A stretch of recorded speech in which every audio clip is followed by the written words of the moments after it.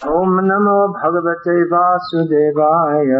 Om Namo Bhagavate Vasudevaya. Om Namo Bhagavate Vasudevaya. Om Namo Bhagavate Vasudevaya. Reading from Srimad Bhagavatam, Canto 5, Chapter 1, Text 5, Translation and Commentary by His Divine Grace Srila A.C. Bhaktivedanta Swami Prabhupada, Founder Acharya of ISKCON. I've been requested to speak on this text. Any special reason for that? Must be. It's an obscure text in the sense that obscure means it's not such a well-known one. It's nectar. That's it. Is that the reason why?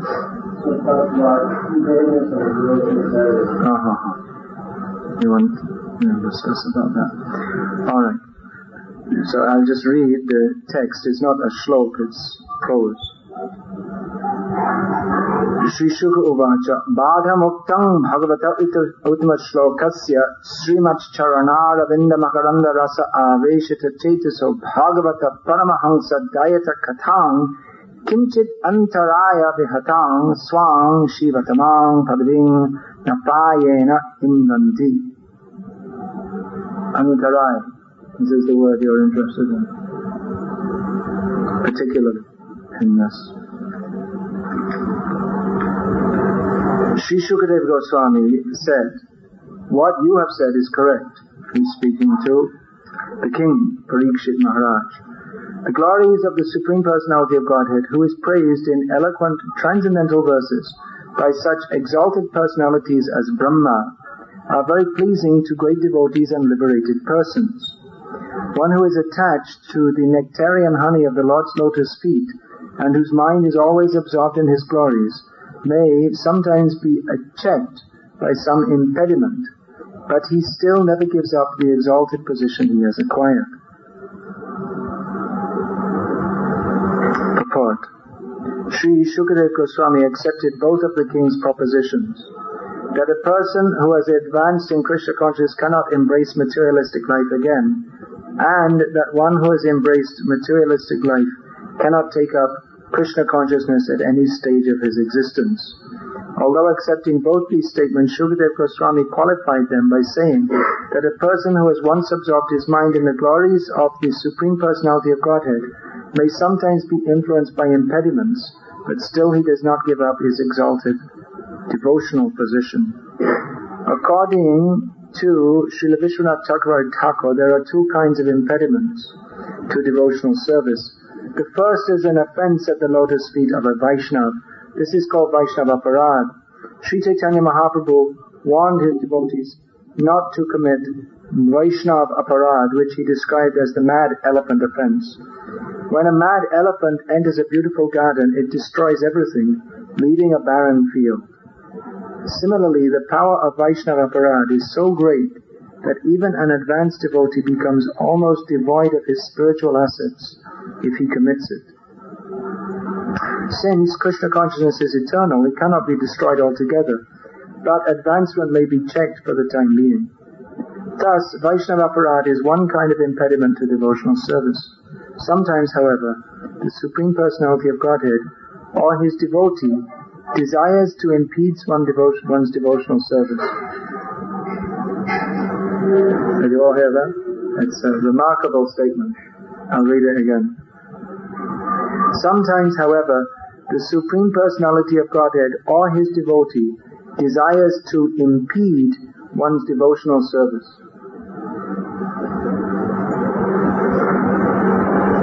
For example, Hiranyakashipu and Hiranyaksha were formerly Jaya and Vijaya, the gatekeepers in Vaikuntha.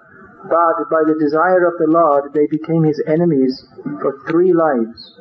Thus, the desire of the Lord is another kind of impediment. But in both cases, the pure devotee once advanced in Krishna consciousness cannot be lost. Following the orders of his superiors, Swayambhu and Lord Brahma, Priyavrata accepted family life, but this did not mean he lost his position in devotional service. Krishna consciousness is perfect and eternal, and therefore it cannot be lost under any circumstances. Because the material world is full of obstructions to advancement in Krishna consciousness, there may appear to be many impediments, yet Krishna, the Supreme Personality of Godhead, declares in Bhagavad-gita Kauntaya patijanihi name bhakta pranashyati. Once one has taken shelter at the lotus feet of the Lord, he cannot be lost. In this verse, the word Shivatamam is very significant. Shivatamam means the most auspicious. The devotional path is so auspicious that a devotee cannot be lost under any circumstances. This is described in the Srimad Bhagavad-gita by the Lord himself. Partha naive hanamudra vinasha tasya vidyate. My dear Arjuna, for a devotee there is no question of being lost, either in this life or in the next. In Bhagavad-gita, the Lord clearly explains how this is so. Tatra tang buddhi sangyogam labhate paurvadevikam yatate jatato bhuya sangsidho kurunandana. By the order of the Lord, a perfect devotee sometimes comes to this material world like an ordinary human being. Because of his previous practice, such a perfect devotee naturally becomes attached to devotional service, apparently without cause. Despite all kinds of impediments due to surrounding circumstances, he automatically perseveres in devotional service and gradually advances until he once again becomes perfect. Mangal Thakur had been an advanced devotee in his previous life, but in his next life he became greatly fallen and was attached to a prostitute. Suddenly, however, his entire behavior was changed by the words of the very prostitute who had so much attracted him, and he became a great devotee. In the lives of exalted devotees, there are many such instances proving that once one has taken to the shelter of the lotus feet of the Lord, he cannot be lost. Kauntaya pratijanihi name bhakta pranashyati. The fact is, however, that one becomes a devotee when he is completely freed from all reactions to sinful life. As Krishna states in Bhagavad-gita, Yeshang tantakatam papam jananam punya karmanam te dvanda mohanir mukta bhajante mam judavataha. Persons who have acted piously in previous lives and in this life, whose sinful actions are completely eradicated and who are freed from the duality of illusion, engage themselves in my service with determination. On the other hand, as Prahlad Maharaj said, Natya nakrishna paratah swato va mito pibhagyeta prihavratanam. A person who is too attached to materialistic family life, home, family, wife, children, and so on, cannot develop Krishna consciousness. These apparent contradictions are resolved in the life of a devotee by the grace of the Supreme Lord, and therefore a devotee is never bereft of his position on the path of liberation, which is described in this verse as Shiva Tamang Padavim. Om Jnana Timirandhasya Jnananjana Shalakaya Chakshurin Militam Yena Tasmai Shri Gurave Namaha. The goal of life, as we understand from Srimad Bhagavatam, is to live with Krishna, serve Krishna. In the spiritual world, the situation in the spiritual world is Sugita Nartane Shaba Shakigane Tusheche Jugaladhane. The gopis are simply singing and dancing very nicely for the satisfaction of Radha and Krishna. It's quite a different situation to this material world, where everyone is simply interested in their own sense gratification, just like animals. And most living beings are in the lower species, and even those who are superficially in the human species, they're also, most of them, they don't actually come up to the higher platform of consciousness which is meant for human beings. However, those who do take to devotional service, having come to this human form of life, they are very fortunate. And then Om Tad Vishnu Paramang Padam Sada Pashyanti Suryo Diviva Chakshara Tatam Vishnu Yat Paramam Padam Yadgrivangshe Vishnu Yat Paramam Padam. Then they are living in this material world but always looking to the spiritual world. Living in this world but always thinking how to serve Krishna. So devotional service in this material world, it's compared to a mango, which is unripe. But if it's kept in a favorable situation, if it's kept on the tree and there's not too much rain, then it will gradually ripen and become a paka mango. So devotional service in this world is executed with the aim of going to the spiritual world and serving Krishna there. And when one goes to the spiritual world, then everything is very sweet and nice. However, the difference between executing devotional service in this world and the spiritual world is that there is a very favorable situation. Everyone's a devotee, everyone's pure devotee, everyone's completely absorbed in love of Krishna. Whereas this material world, it is not an ideal situation. Generally, we try, those who come to Krishna consciousness, we try to make our situation as ideal as possible for our execution of devotional service. And what is ideal for one devotee may not be exactly the same for another, according to the psychophysical makeup they have. For instance, it's recommended that if a young man can stay a brahmachari, that is a better situation from which to practice Krishna consciousness. Whereas it's recommended for those who have taken to Krishna consciousness while in a female body, that they get married. That is considered more favorable for them. However, for many men it may also be recommended that you should get married, because if you're not fit for living in the brahmachari ashram, it means if you're not mentally fit for that, or even physically, maybe that someone has some physical defect or some sickness by which he can't keep up with all the activities. So that may be recommended that he also gets married.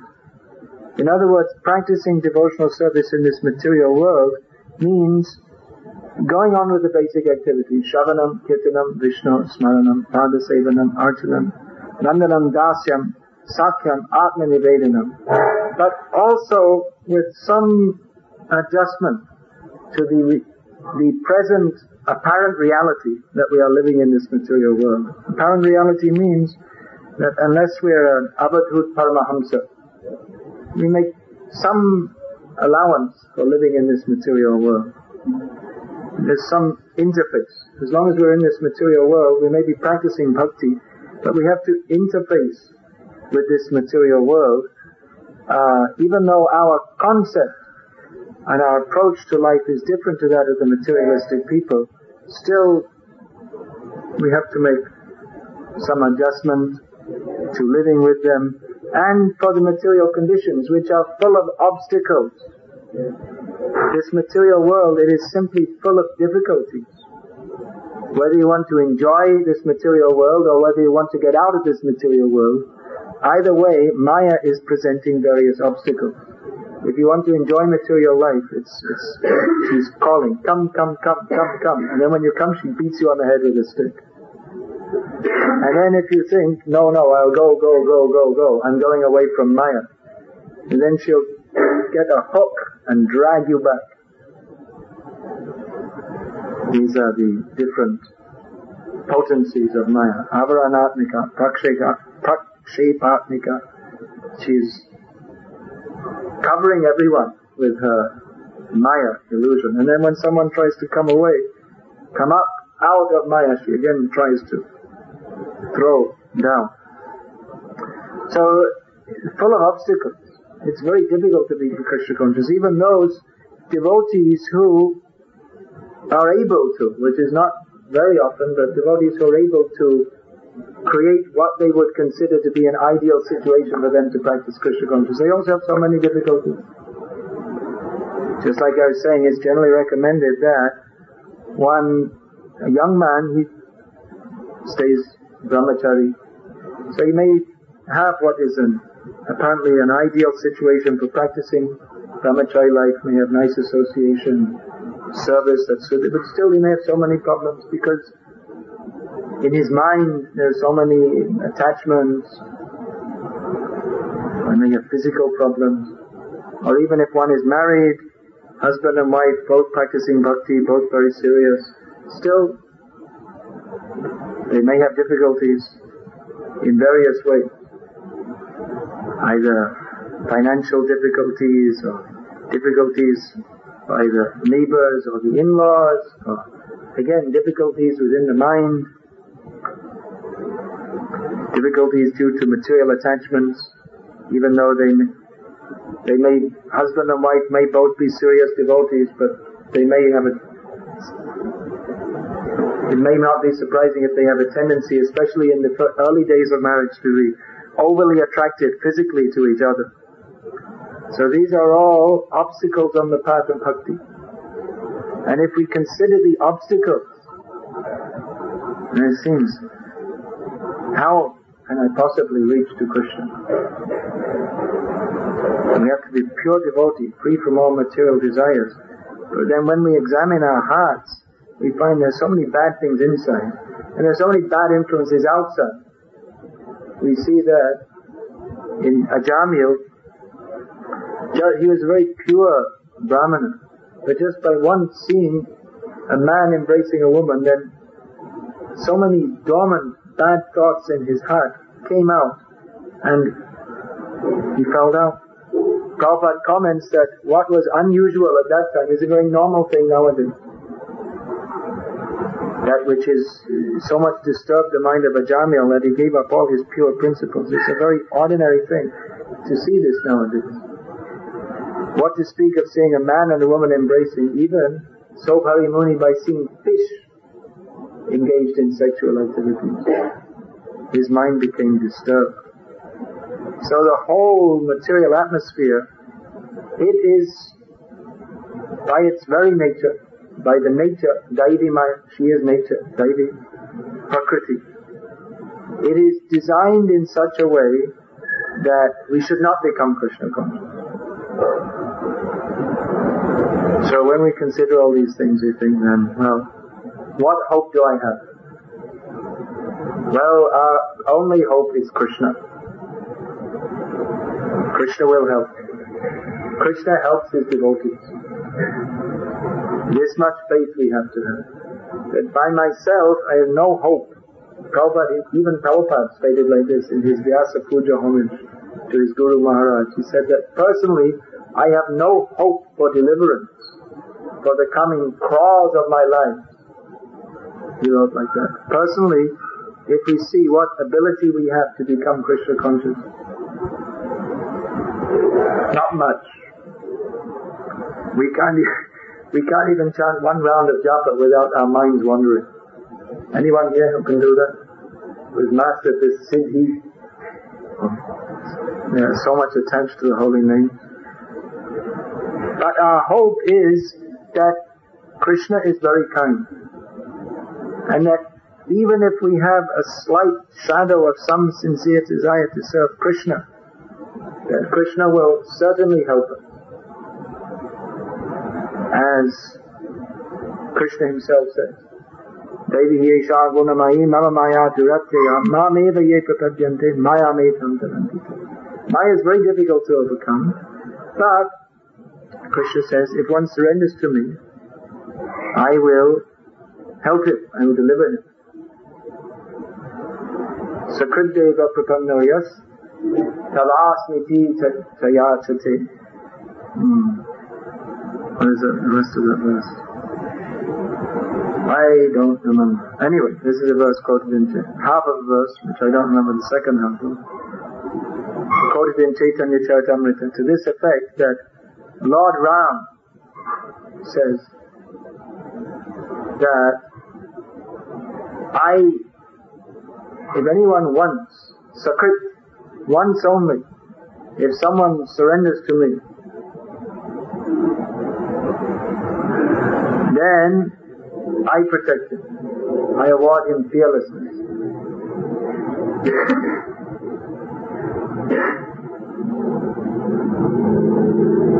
This came about when Vibhishana came to see Ram and said, I want to surrender to you. And all the monkeys said, better kill him. Don't believe these Rakshasas. Can't trust him. But Lord Ram said, no. I accept his sincerity. I'll accept it. He said, well, you can if you like, but even if he is sincere, you can't trust these Rakshasas. Lord Ram said, no, it is Dadami etat vatam mama. This is my vow, that anyone who surrenders to me, I will award them fearlessness. I will protect them. So that is the faith of a devotee. Therefore, for one who has this faith, as Prabhupada notes elsewhere in his purpose, that actually nothing is unfavorable in this world. We talk about a favorable situation for bhakti or an unfavorable situation. But what is the actual criteria? Is it that we have very nice ashram, everything nicely arranged, good association? It's very important in spiritual life to have good association. But sometimes we find someone has very good association, but he himself is not in very good consciousness. And sometimes we find someone in very bad environment for Krishna consciousness, with no good association, and they're very fixed in Krishna bhakti. So ultimately, it depends on the mercy of Krishna which we have to reach out to get. That if we have, how do we get the faith? How do we get the mercy of Krishna? If we have faith in Krishna, that certainly Krishna will protect me. Under also, I have this faith that even though I am the most rotten, disgusting, rejectable entity in the creation, but I have faith that Krishna is so kind that if I simply try somehow to serve him, even if I'm not capable to do so, that certainly Krishna will protect me. That is our faith. Certainly Krishna will look after me. Now this doesn't mean that one takes it as an excuse, that we actually act in a manner that we become the most fallen. Sometimes you hear devotees say, I'm the most fallen. That doesn't mean that we should, devotees should think like that, but he shouldn't behave like that. If you see a devotee in the fast food shop eating some hamburger or whatever, say, what are you doing? Well, you know I'm the most fallen. You don't have to live like that.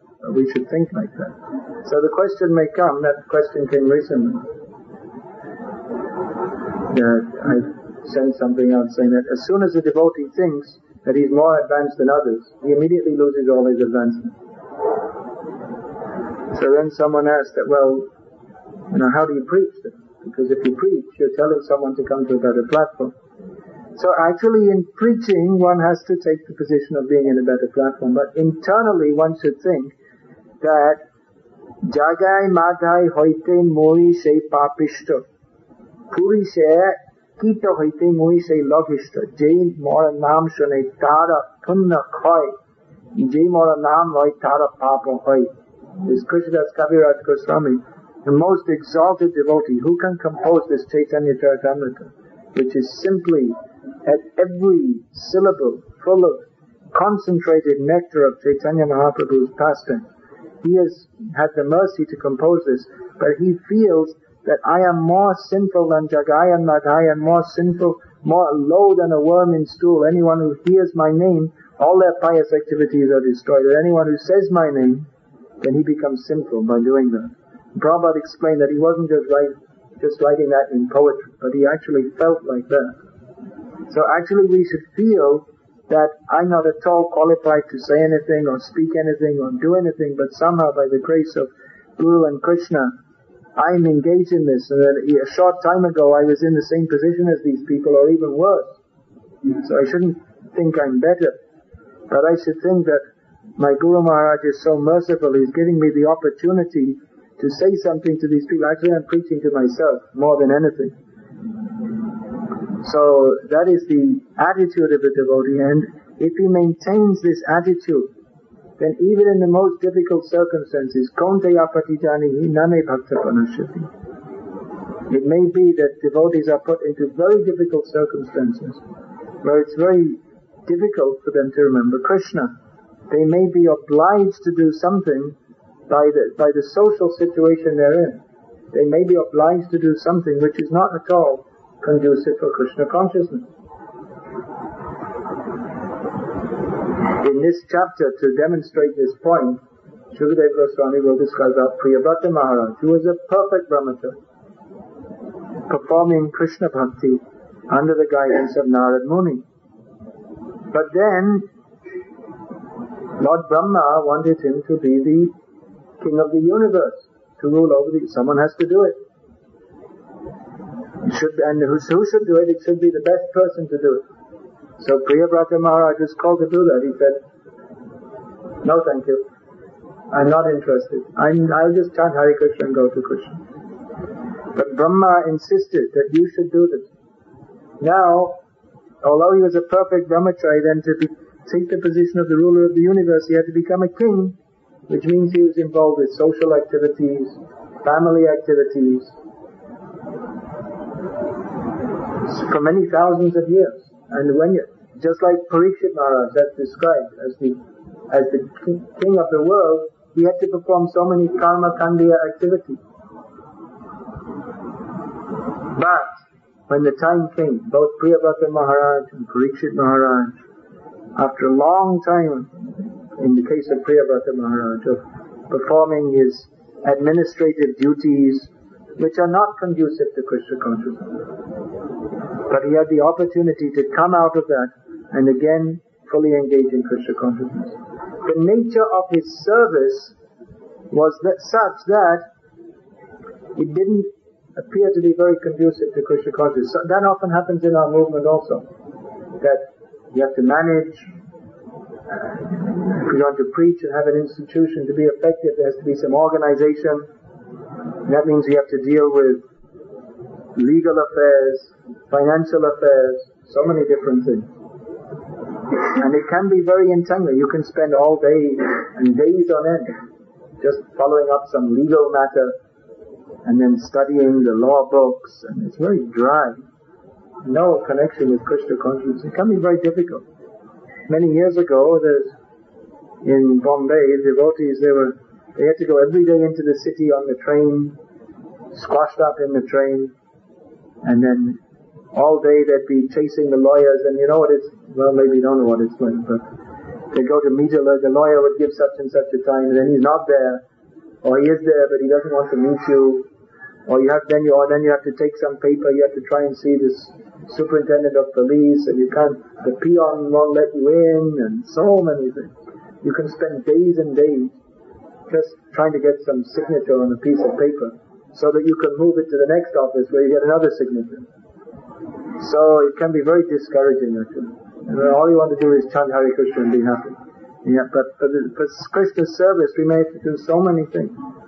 So one time devotees, they came back in the evening and they were there in the arati, and Prabhupada was there sitting on his Vyasasan. And then in the class afterwards, Prabhupada said that you should always dance in kirtan, even if you spend all day simply with these legal matters. Because he saw as the devotees had come back and they were standing in the arati, they were exhausted both physically and mentally. Just, another day. And then tomorrow, another day, the same thing. Prabhupada said, you should still dance in kirtan, even if you're exhausted by all these legal matters. Dance. Krishna will look after you. Prabhupada explained that management follows preaching like a shadow. And he actually chastised one of his sannyasis once. You see, you have to do management also. And I'm doing. Tamal Krishna Maharaj, he was side by side with Prabhupada managing in India. And in those days it was all like legal matters and so many things. In the early days of our movement in India especially, there's so much struggle. Prabhupada was bringing so many devotees from the West because Indians were hardly joining at that time. And mostly they'd all come and go. Very few stayed. It's very difficult in so many different ways. Even we heard some stories. Devotees came to the Mayapur festival there. One devotee arrived in Calcutta on the plane, got out, saw Calcutta, and he went back on the same plane. There are some cases like that. What to speak of trying to operate in them. It's very, very difficult in those days. So Tamal Krishna Maharaj also, even though Prabhupada insisted you must stay, anyway he left. So Prabhupada said that, well, you can leave, but I cannot. Someone has to do all these things. So it may seem like it's a great obstacle to our devotional service, even to perform a type of devotional service which is not apparently not very conducive to our advancement. And what to speak if we're put in a situation where people are trying to make us eat meat and so many horrible things. That may happen also. But if one keeps faith in Krishna, then even if circumstantially the devotee may be forced to do something which is even against the principles of Krishna consciousness, if he has faith in Krishna and feels that, well, I'm so unfortunate, but anyway, let me, even though I'm not qualified, let me keep my faith in Krishna, then Krishna will help such a devotee. You know the example of Prabhupada's sister, who was also his god sister. She was also initiated by Bhakti and Saraswati Thakur. So it's quite surprising that even though Prabhupada's father was a great devotee of Krishna, but he married her to a flesh eater. Mostly in Bengal people are fish eaters. So I often wondered, why did he do that? And then I considered that in those days, even now, when there's practically nothing left of Hinduism at all, but in terms of the old traditional culture, but still, most people are quite insistent in marriage about caste. That one thing, of all the old traditions, this one thing is left. Otherwise, the old traditions, wearing tilak, wearing dhoti, wearing sari, going to temples, practically everything's gone. But still, most people, for some reason, because of prestige or whatever, they're quite strong on the point that their children should only marry within the caste. So you can imagine in those days, it's very, very strong. There's no question of inter-caste marriage. So it may have been very difficult for Prabhupada's father to arrange to get his daughter married within the caste to someone who's even a vegetarian. Of course, maybe their close family was also practicing these things, but you can't marry close in the family. It has to be somewhat distant.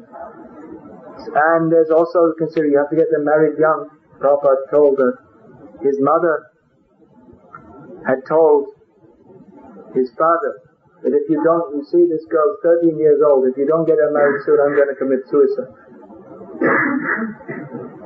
Nowadays it's illegal to marry at that age, but previously that was the system. They had to be married by 11 latest.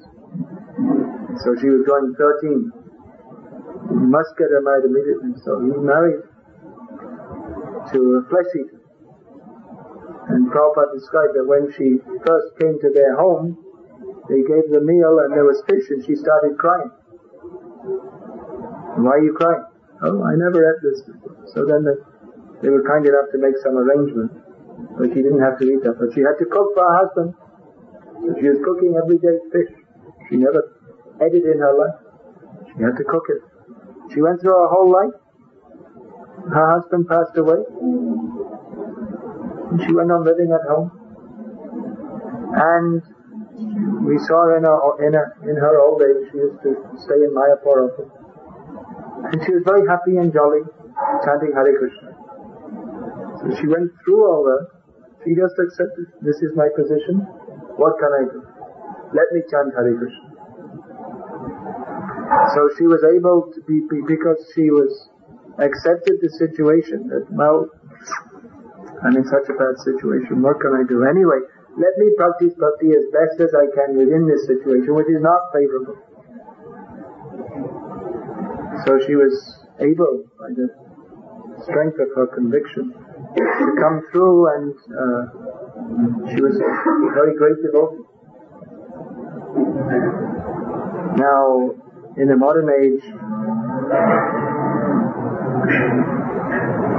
there may be so many difficulties. If by chance we get married into an unfavorable situation. But the example is there that if we strongly desire to be Krishna conscious, Krishna will help us. And even in many cases, we may apparently lose our Krishna consciousness. Not that we're recommending that. But if someone has performed sincere service to Krishna, Krishna never forgets. And Krishna makes the arrangement that even if we apparently lose our Krishna consciousness, as long as we don't become offensive to devotees, the Krishna will make the arrangement either in this life or in another life by which we can again come to his service. One of Prabhupada's disciples, Buddhimanta Prabhu, he was one of the first devotees to push Prabhupada's book distribution. And Prabhupada, it's difficult to imagine or understand how much Prabhupada wanted his books distributed. He was very, very strong again and again, insisting he wants his books distributed. Even they were printing books, they weren't distributing in the early days of the movement. Prabhupada said once, if you don't distribute these books, I'm packing up, I'm going back to India. There's no use in my staying here if you don't distribute. The audience have no idea how to sell a big book, how to extract it. Who's going to pay $10 for a big book about Krishna? In those days they had no idea. So Buddhimanta was one of the first who thought, okay, we have to try and do it for Prabhupada. He wants it. So they tried, and the first day they went out, they distributed 2 books, and they came back to tell me, it's amazing. They distributed 2 books. How did they do that? And then gradually they increased to 5 or 6, and then 10, and all of them. They were just astounded. How can you get people have never heard of Krishna, they're not interested in this, they think we're all crazy, and they're going out and distributing 10 books a day, so it became a living legend, distributing 10 books a day. Now we have devotees, sometimes they distribute 100 big books a day, or even one time one devotee even distributed 500 or 600, because then they distribute stacks of books. They come up to people and put them in their hand. Take these books. Once you got them in their hand, pretty difficult to get them out again. So Buddhimanta was one of the first to do that, and he went to Europe and Australia and taught the devotees how to distribute books. So Prabhupada was very pleased with that. But by his residual conditional nature was that he was very passionate by nature. He used to be an American footballer, actually. Have you seen that on TV? American football, I don't understand the rules. To me it looks like some excuse for a brawl. There's a ball there and people just kind of fight each other. There's a ball which they do something with. But the main thing seems to be just fighting. And they have these helmets on because it's a very heavy sport. So he's a very big, strong guy. And it's very difficult to say no to him. So he's coming to you with a book. So he was successful in that. But he was a very passionate kind of person. After Prabhupada passed away, he got into Maya. I don't know exactly how, but anyway, it's not difficult in the Western world, especially. We hear how it's money power, it's very dangerous, there's so many, but that's just like a microcosm of the West, where everywhere it's like that. So anyway, he got into Maya, but then after some time he got brain cancer. He got these bad headaches. He asked the doctor, he said, what's the reason for the headaches? I took aspirins, it didn't work. It's not going to work, you've got brain cancer. Aspirins aren't going to help you. So what's the cure for brain cancer? There is no cure. The only way you can get rid of brain cancer is when you die from it. That's all. No one ever got free from brain cancer. So he thought, well, what shall I do? I better go to Vrindavan. So he did. He went to Vrindavan and he passed away from this world in Vrindavan. So he apparently forgot Krishna and Prabhupada. But Prabhupada never forgot him because he had done such service that Prabhupada couldn't forget him. Another, Madhudvisha, he was a sannyasi in Prabhupada's world, and he did tremendous service actually. He really got the movement spread very widely in Australia especially. But he's also, it's actually very difficult to understand some of the things Prabhupada did, why he gave, even someone asked Prabhupada, why did you give so many young men sannyas? Prabhupada gave the answer. It's like an elliptical answer. Well, when the sabji is fresh, you should cook it. What exactly does that mean? That means that when it gets old, then there's no use to cook it. You can't get any value from it. So Prabhupada gave sannyas to, actually, many of the sannyasis, they're very young and very passionate nature. The Prabhupada thought how to get more service. They need a little honor and position, okay, give it to them. Let them do more service. One, Adi Keshav, I think he was 20 years old, Prabhupada gave him sannyas because he said he's a very intelligent person, very capable, even though he's very young. Prabhupada said, he was a temple president in New York, that time he had a big skyscraper building, as Prabhupada used to call it, in downtown Manhattan. It was a very prominent spot. Hare Krishna. So Prabhupada said, I'm giving you sannyas, because if you're the temple president there's so many devotees, like 200 devotees. Prabhupada said, if I don't give you sannyas, no one will respect you. Then how can you be the temple president? Who's going to respect a 20-year-old? To be the leader of so many people. And Prabhupada wanted to be, so he's leadership quality. So Mother Visha also is young, is passionate, and a lot of energy. He's very good at organizing and inspiring people. But it later came to be known that even though he was superficially a sannyasi, he had several girlfriends. Hare Krishna. These things were going on. So Prabhupada, he came to know, and then what happened, he just left, when it came to be known that Mother Visha, he left the association of devotees. But Prabhupada didn't want him. Prabhupada didn't want him to leave. He sent telegrams wherever he might be. Tell him to come and see me. He didn't want him to leave. Even though he'd done actually a very wrong thing. But Prabhupada thought he did so much service, he can still be engaged in service. So after some time, he came back to see Prabhupada. He was married. And he left sannyas and become married.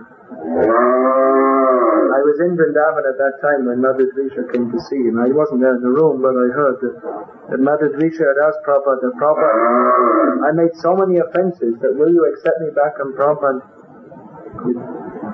with tears in his eyes, said that of course I have to accept you, but you've done so much service. How can I possibly forget that, Prabhupada said? Prabhupada said that, and then the Mother Visha said, well, Prabhupada, Chaitanya Mahaprabhu, he rejected Chota Haridas for even a very slight infringement of sannyas rules, and I very seriously broke them all.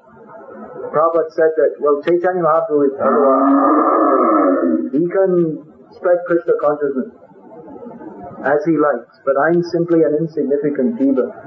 So I'm very grateful if anyone, whoever they may be, whatever service they may do. That was Prabhupada's attitude. Very merciful.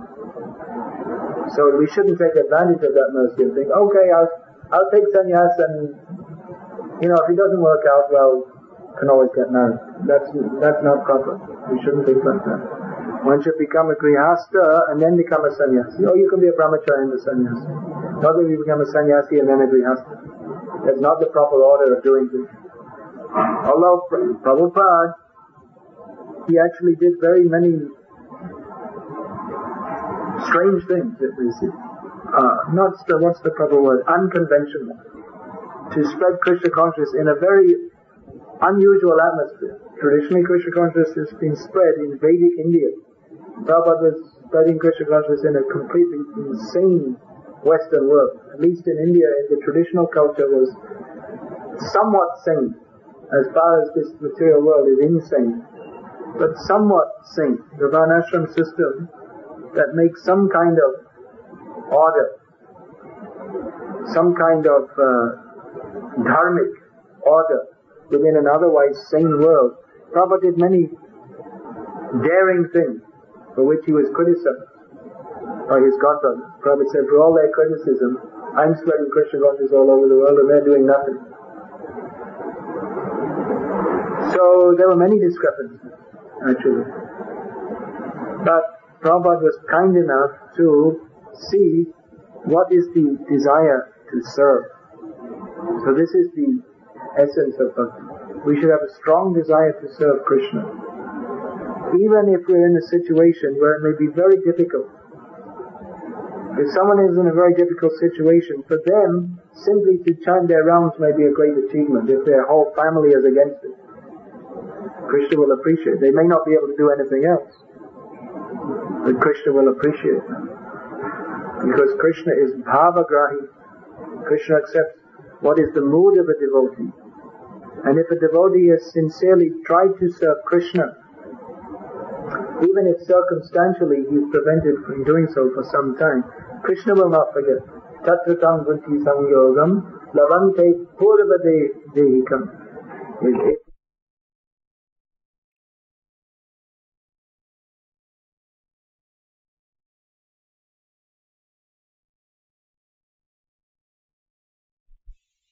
Eventually, somehow or other, he may have, who knows, he may have had some desires, whatever. He became attached to a prostitute, which is a very degraded situation. But then the prostitute, when he came in quickly finishing up his father's crematorial rites, in the storm, crossing over the river, grabbing a dead body, and then climbing up over the compound wall of Chintamani's home, grabbing onto the snake that was hanging down and almost killing himself in the process, going over the high wall. And so he took in the storm and the rain. She was so surprised to see him that you've come with so many difficulties. And she said that, oh, you have so much attachment for this useless body of mine which is made of flesh and blood. If you only had so much attachment for Krishna, then your life would be successful.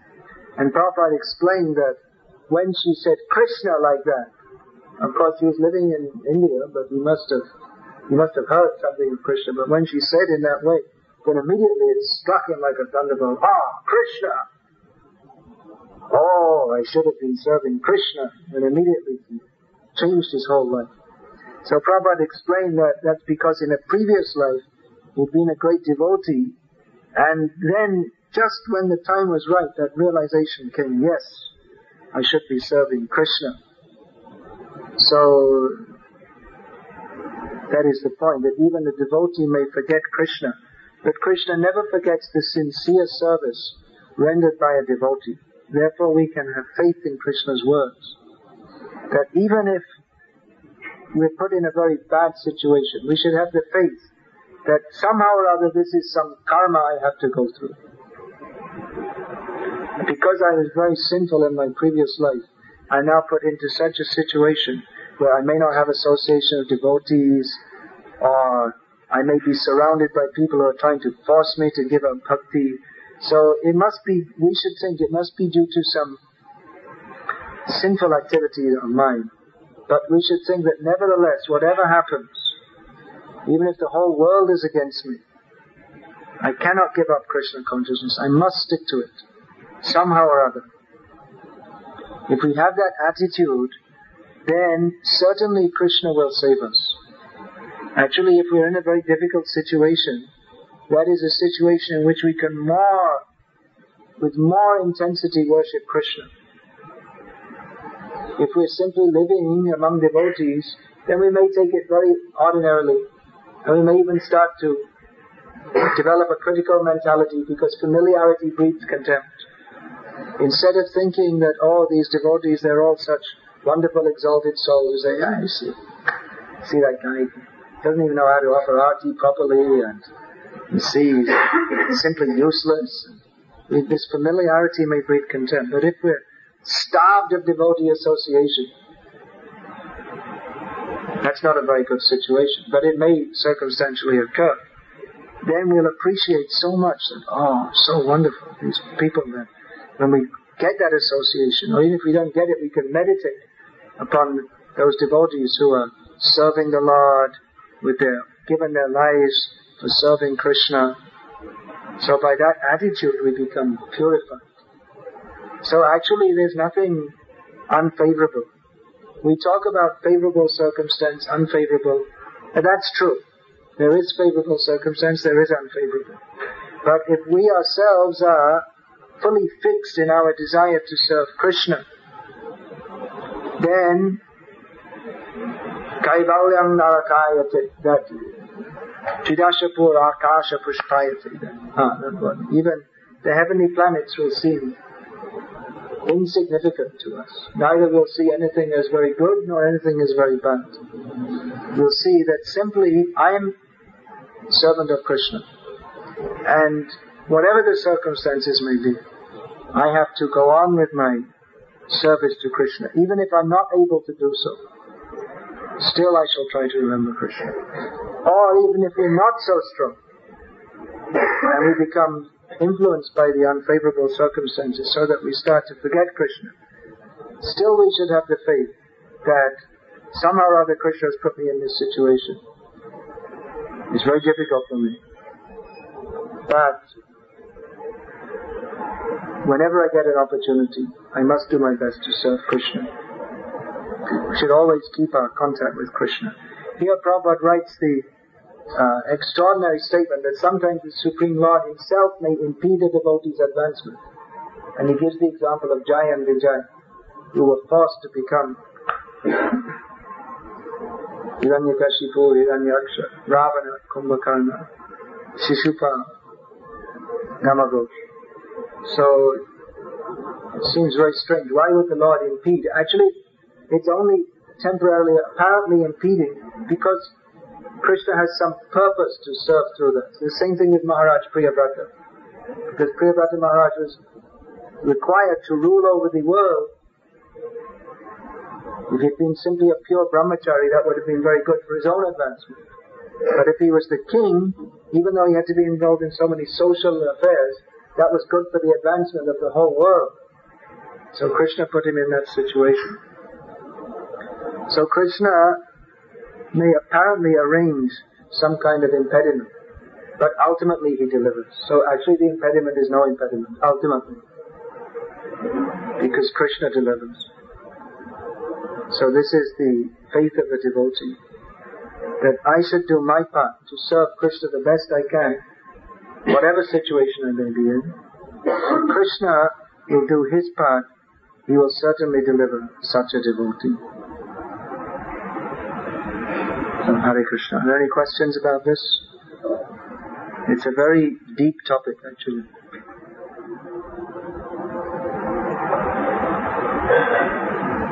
You want to say anything, Madhav? You wanted this discussed? When I was reading it a few days ago, and it's very late for my whole thought. Yeah. There are some very wonderful statements here. Whereas just around here,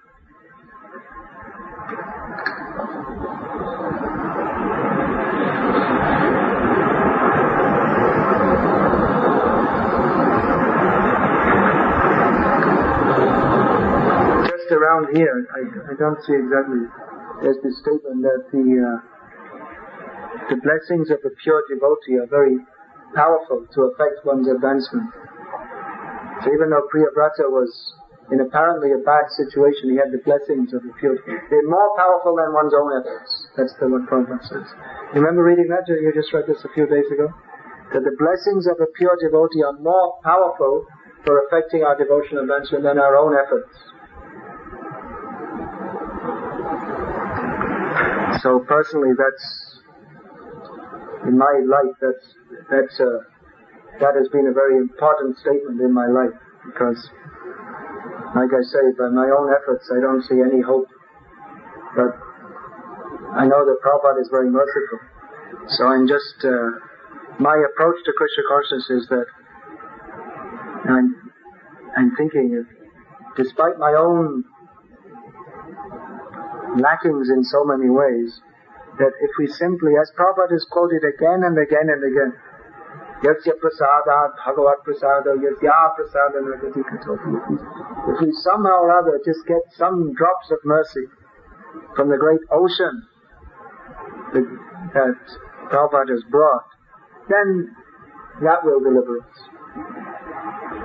Otherwise, by our own job and all that, we should chant as nicely as we can, but at the same time, we should understand that the vital principle in our devotional advancement is not our own effort. Not that we shouldn't make our own effort, but the vital principle by which our efforts become nourished and fructified is the mercy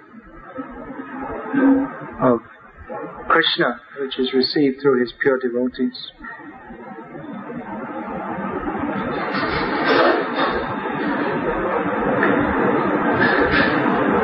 So please study this Bhagavatam. There are so many important topics here.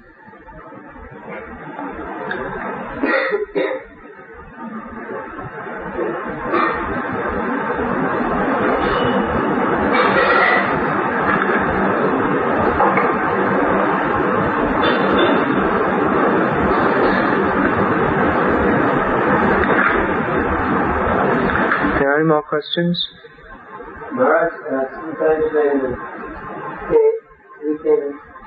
by the blessings of a Vaishnava, everything is possible. There's that statement. I'm just trying to find exactly. Yeah, what are you saying, please? Perhaps in devotion service, we sometimes can, foresee that we're going to land up in a lot of problems. And if we have by services or the situation that we are in. So how does one, knowing this, or getting a inkling that, I might end up in a lot of trouble. You might end up in a lot of trouble by following the present course of devotional service. Yeah. So how does one, and you have a lot of responsibilities, and how does one... Everyone in this material world is trying to make a comfortable situation for themselves, physically and mentally. They like to have a nicely furnished house with air conditioner to be physically comfortable. And they try to... in human dealings, different people have different approaches. Others try to, because it's a world of competition. So some people, they'll try to submit, to suppress the competition by either physically or verbally or even mentally suppressing them. Or others, they may have a different approach. That when there's some kind of trouble coming up, they just avoid it, or they just tolerate someone being a little nasty so as not to have a fight with them, so they can live mentally very comfortably. And people will avoid, just like you see, in the civil service, there's called a hardship post. If an IAS officer gets posted in the jungle in Assam, that means his superior wanted to do something, punish him. If he, just like you see one time we were having such troubles in Bangladesh when one of our devotee from New Zealand was arrested on charges of spying for an enemy power, very heavy charges. And there's a whole list of them. So there was no New Zealand consulate there, so we went to the British consulate. And we were discussing with the man there, and he said, this posting in Bangladesh, it's considered a hardship post. So they only give it to you for a short time. In some place like Paris or New York, you can go for longer. So you only get posted for a short time in Bangladesh, because there's no fun in Bangladesh. So, like that, the people in the civil service, in the British foreign service or whatever it may be, they'd rather be posted in Paris or New York than in Dhaka or Islamabad. They're trying to get a position where there's the least problem. Sometimes we also recommend to our devotees, you get a job as a lecturer, because somewhat reasonable, not very great pay, but there's no hard work, no tension, no stress, not like in other jobs, and long holidays, so you can practice Krishna consciousness better.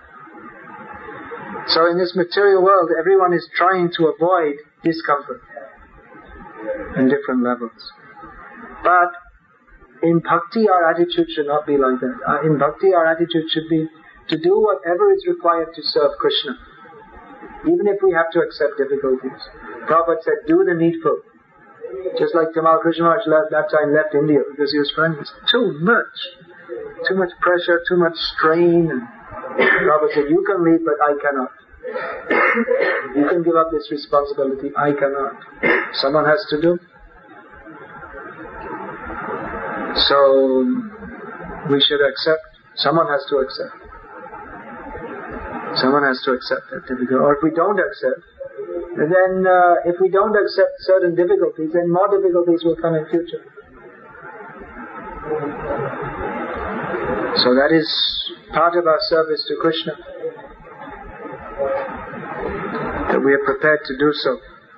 Prabhupada said that I want brahmanas with the spirit of Kshatriyas.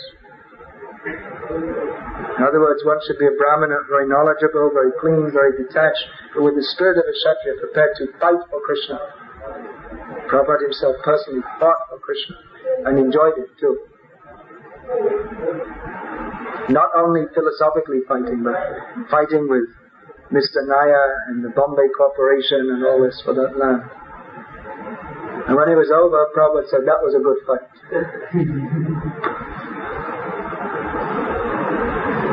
So Kshatriya actually, although generally people are looking for comfort, the Kshatriya's inclination is to attack in the most difficult spot. They'll make the different formations, and he'll instead, logically one should attack in the weakest spot. But out of his fighting spirit, he'll deliberately look, what is the best fortified spot, and attack them. That is his spirit. So he may have to undergo many, many difficulties. And sometimes it may seem that, what's the use? There's no hope. But actually in Krishna consciousness, there's always very good hope. There seems to be no hope of Prabhupada being able to do anything for spreading Krishna consciousness all over the world. In India, he was trying, no one was helping. Even he made some start in Jhansi, which is not a very important place. But something was going on. And they had some building was donated, but then Lilavati Munshi, the wife of the governor of UP, said, I think this could be better used for teaching women how to do sewing. And no one would oppose her. All Prabhupada's followers and supporters, they didn't want to go up against the wife of the governor. So Prabhupada lost the building. He could have fought the case, but he thought, why should I fight a case like all my godbrothers, they're fighting cases for years. So he simply left. Okay. And he was trying to work with different godbrothers. One of them was offering, we can give you an airy room, well aerated room in the mud. You just come and join us. Do what we say. I don't need an aerated room. I need the chance to spread Krishna Bhakti. So he went through so many obstacles. When he went to America at first, it seemed no one would take to Krishna Bhakti. But he kept on trying, and eventually wonderful things happened. And actually in the Lilamrita, you don't see even 1/10 of the struggle Prabhupada went through, because many of them have been edited out for various reasons. All the things that went on in Bombay, some idea is given, but all the, so much corruption, bribery also, threats, all these things were going on. They were dealing with the corporation, and they had to give some bribes. That doesn't come. Then there's some incident, it's lightly alluded to, but it doesn't say actually how at one point some Prabhupada's disciples, they actually made him a prisoner. They locked him up in his room, wouldn't let him out. There's some little allusion, they don't tell everything. There's so many difficulties Prabhupada went through. And how some of his most trusted men, they just, without any warning, just fell down, left all their responsibilities. So many things Prabhupada went through. One devotee told me he was in the room when he got the news, Karanda. He was Prabhupada's right-hand man. He was managing the whole movement, expert manager. And then one day, without any warning, there was no news that he was like slipping or shaking. The news came to Prabhupada, he'd fallen down. And it was a very big blow actually, because Prabhupada had put so much management responsibilities on them. And what did Prabhupada say? He said, oh Maya is so strong, like this. And then 2 minutes later, he was in the middle of talking, discussing some philosophy about Krishna consciousness. So 2 minutes later, he just changed the side, and went back to the same. He was talking about Krishna Bhakti and all these things, as if unaffected. Although actually, that would mean that so many problems would come by his falling away and So many difficulties would fall on Prabhupada's head, but he just accepted it. Prabhupada was completely transcendental. Completely transcendental means that he didn't just avoid all this, he was involved in so many activities of ISKCON, so much.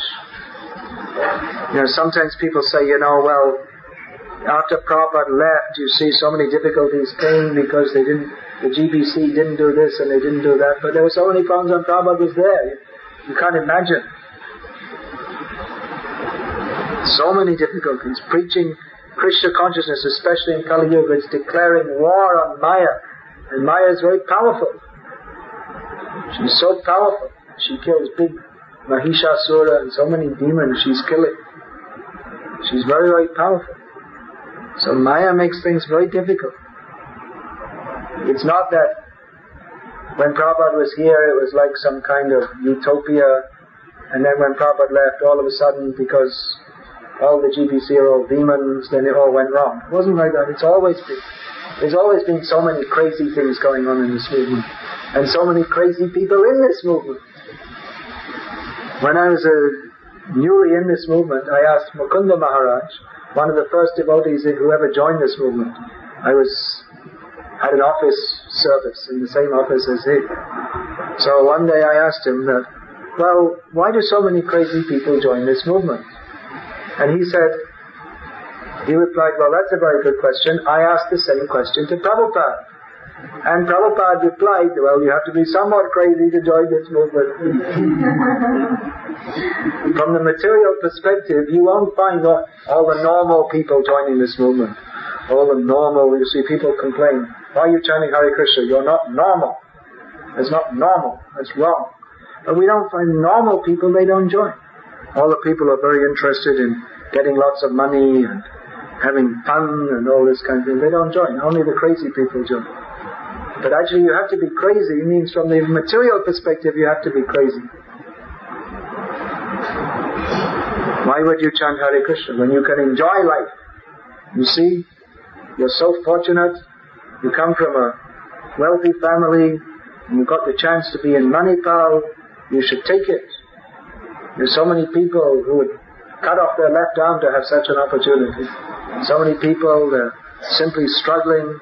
They're working hard all day to earn 50 rupees. You have this opportunity, you can blow your nose with a 50 rupee note.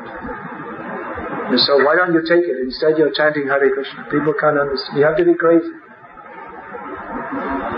But then again, Prabhupada wrote that essay, Who is Crazy? Because people used to accuse the devotees, you're all crazy. Jumping around the streets wearing orange bed sheets. In those days they didn't import dhotis from India. So they used to get some bed sheets and dye them orange. So jumping around in the streets wearing orange bed sheets with no hair. Very strange. Must be crazy. So Prabhupada wrote, Who is crazy? You're all crazy. Why? Because you're not jumping around the streets in orange bed sheets and chanting Hare Krishna. That's what sane people do. So apart from jumping around the streets in orange bed sheets, we also have to accept many difficulties, it may be, in serving Krishna. Just like you'll see in Poland, Indradyumna Maharaj's festivals are very famous all summer. They go from one place to another, and big festivals, distribute lots of prasad and lots of kirtan. It's very blissful. Lots of kirtan, lots of prasad, and they get all the kids to chant and dance with them. But to organize those festivals, they have to go through so many difficulties. Getting permission, and then there's so much opposition from the Catholic Church, which is very strong there. The Pope is Catholic. Getting enough money to do it all, and then getting the devotees organized, because, everyone has their own idea. Let's do it like this, let's do it like that, and so many things.